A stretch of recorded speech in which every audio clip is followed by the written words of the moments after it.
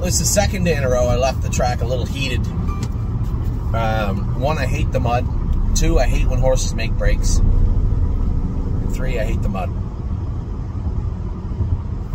I have to go to the race at Scioto tonight. I'm driving out of what is sunny now towards what I know is going to be a swamp. Now I get the hiccups. But who even gets the hiccups anymore? I had the hiccups in decades. Oh my God. All those bells you hear are you guys buying the shares of Marching Forth. I suspect he'll be sold out in minutes. I guess we'll talk about him. We'll talk about the races today. And then I'll finish with another horse that a lot of people are asking about in Neptune. So we'll start with Marching Forth. This is Southwind Frank Colt that I watched race last year a couple of times for Ron Burke in Corbin, in Kentucky, I think Lexington maybe. I saw him a number of times, and you know, clearly hit speed, out of gear, would make breaks. Kind of what we're always on the lookout for, right? And when it came to Marching Forth, I saw his name pop up on gate. I waited. We ended up paying $15,200. I was actually on the track racing La Dorian. I don't even know how to say her name. I don't think it is Dorian. I think it is La Dorian. Anyway, I gave my iPad to Chris Lems and said, I think go to 15.2, and then we had just sold Green Glitter. Somebody came and offered decent money for her. We sold her. I said, you know what? I just sold that filly. Go to 16. I said 15.2 because usually what happens when you're in a sale, whether it's online or otherwise, you'll see people have numbers in their head, right? Usually round numbers. 15, 20, 25, 22, something like that. When there was 2 minutes left, he was at like 8,000. I was like, there's a 0% chance that he goes for that. I come back in. I was coming back in, and Chris Lem said, "We got him. We got him for 15.2." Just what he said. So he is. Green Glitter was bought by somebody at the Meadows to race. She's going to race at the Meadows. So I had Doyle Transport just pick up Marching Forth. I texted Mark Weaver and said, "Can we pick that horse up?" He said, "No problem." Pick him up because we had a ride right to the Meadows for him already on its way down before we bought him. So Marching Forth will join Tim at the Meadows late tonight, which is good. Now on to the races today. You know, when it came to Flash Fly, she just qualified. I looked at the program. There were some trotters in there that showed 57, 58. She's not ready to go there yet. Maybe not ever. The one thing about somebody asked me today, why do we still have Flash Fly? Well, Flash Fly is a half sister to Fashion Woodchopper by Green Shoe. Her brother sold for $610,000 when he was a yearling. So there's a lot of good family and good blood in her family. We sold that soon. In her family. So she's got a mark at 58 now, which is obviously nothing exciting. But I would like to win a couple of races with her, try to maximize her earnings and her lifetime mark if I could, and then we'll sell her as a broodmare later on this fall. Also,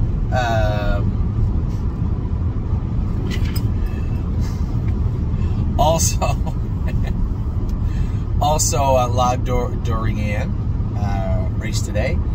You know, a funny story is Steve. You know, you guys know Steve Palermo, buddy of mine. This is literally how it happens. Steve bred the horse that beat us, King of Green. Was that his name? I can't remember. Anyway, he bred that horse, and that was out of a mare that we had, Stacy Hanover. Anyway, the two horses on paper were that horse on the rail and us with the 9-hole. Now, going into the first turn, Mike was gonna feed me the 5-hole. I wasn't very hungry. I wasn't going in the 5-hole. I just wanted to keep La Dorian. Just wanted to keep her out of trouble, right? Keep her in a comfortable frame of mind. That's what I wanted to do. I thought to myself, if I could do that and continue to advance, she trot 57, 58, she might have. I was very pleased with her today. That horse ran me down fair and square, but she did trot her last quarter in, what, 31, 30 and 2. Last half in 59. But did it without one instance where I was concerned about her making a break. So it was a good race for her. And that filly is going to trot faster. She's going to do better. She's going to be a nice filly throughout the fall, probably into the winter. And I think we're going to have a lot of fun with her. Now, the last one is a horse I was just... The whole thing angered me because it poured rain. I hate the mud. I think I said that before. It poured rain, and the weird thing about the Meadows is when it rains like that, the water just sits there. It's just like soup. You can't see anything. I raced a horse in the 12th. I couldn't see a thing. Come out with Drebin. And when we come out in the track, he felt good. I scored him down. He seemed good. Going around the first turn, I can't see a thing. I see a horse bolt to the right on the run. I know that Wilbur's getting over in front of me. I can barely see him. Trying to see where I'm going. You know, squinting and looking around my glasses. I know that Ronnie Wren's going to clear to the front. Now I'm thinking to myself, well, if I can move him to the front, Ronnie will, you know, he'll turn me. But you know, Ronnie's not stupid. The other favorite just made a break. Mike Wilder's horse just run. Ronnie knows there's only 2 horses on paper left, him and I. He's not going to give the race away. He's not going to twist his horse over backwards to let me go. If I trot past him, no problem, I'm sure. And almost immediately when I get to the outside, I realize I'm in trouble.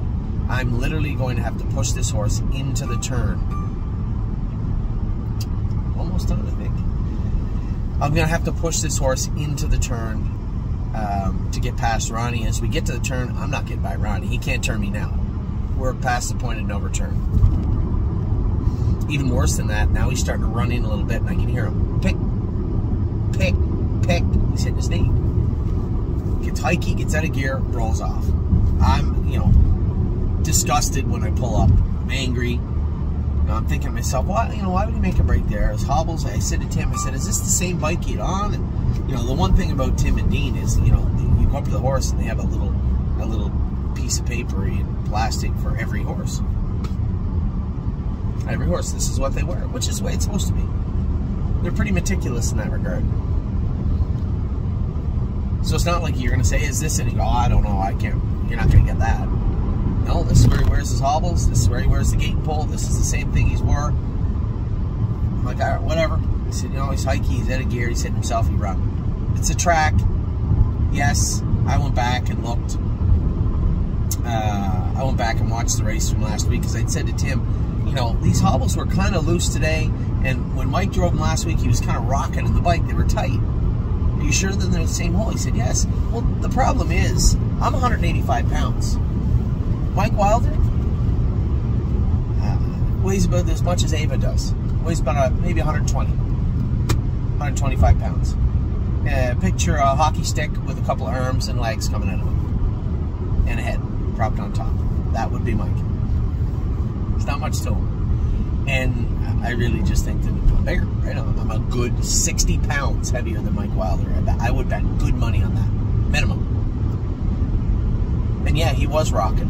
One thing Mike didn't do, he didn't move him going into that turn. He moved him starting into the backstretch, first over.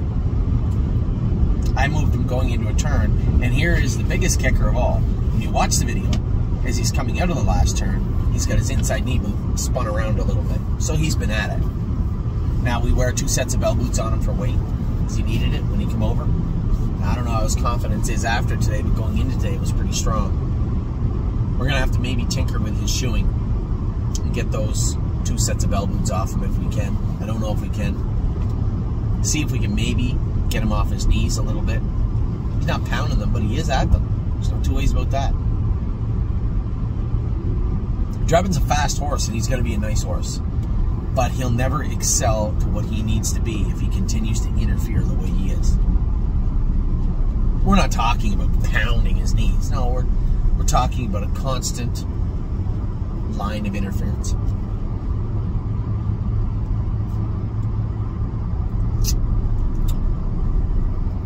Flip-flops are tricky. You know, horses that get sore feet, they'll get at their knees hard. He's not hitting hard behind, so I don't know exactly what we can do. I'd rather not change him away from flip-flops, but we got to do something.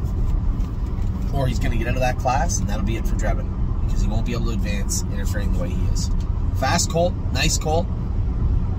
Just need to tinker a little bit. Now, the track itself was a problem. The way I drove him was a problem. We can fix one part-time. He'll have to race in the slop at some point again. But you definitely drive him a little tidier than I did today.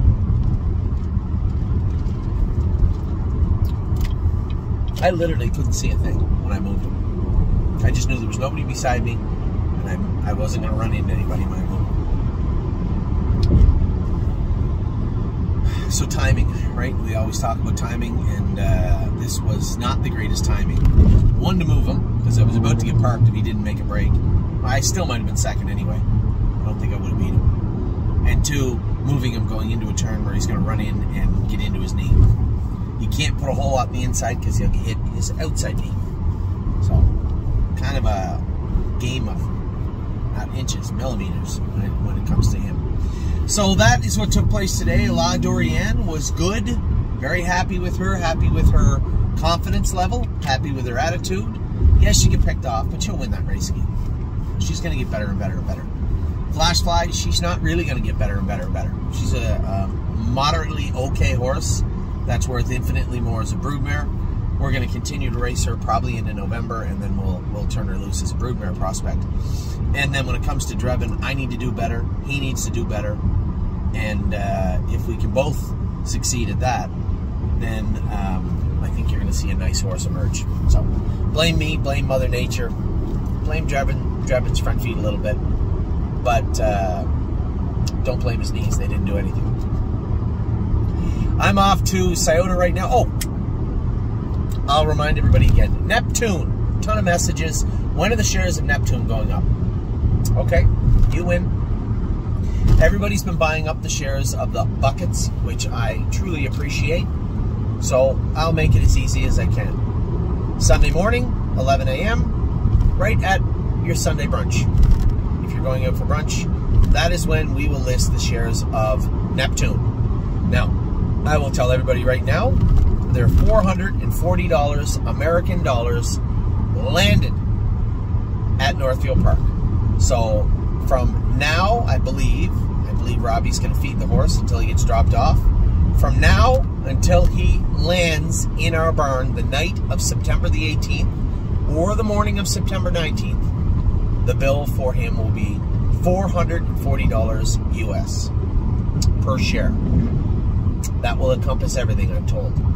Now, I'll triple check before Sunday, and if there's a mistake, I'll fix it, but I don't believe there is. It'll be $440 per share for Neptune. We are buying 60% of Neptune. Robbie Morris, the current owner and driver and trainer, is going to retain some. So is Daniel Cordina. His other horse is coming over also. We have 2 horses coming from Australia. This horse is a 4-year-old Better's Delight from New Zealand, actually. I believe it's Neptune NZ or N.